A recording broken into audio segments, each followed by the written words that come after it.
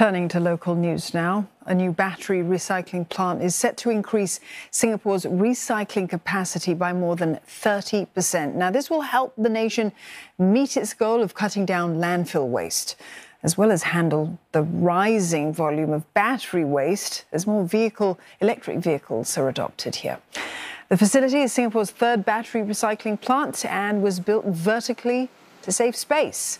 It can process up to 2,600 tonnes of waste per year, bringing Singapore's recycling capacity to more than 11,000 tonnes.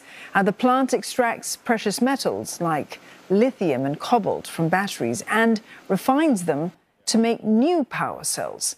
Speaking at the plant's opening, Senior Minister of State for Sustainability and the Environment, Amy Khor, says that the facility will advance Singapore closer to its 2030 green plan.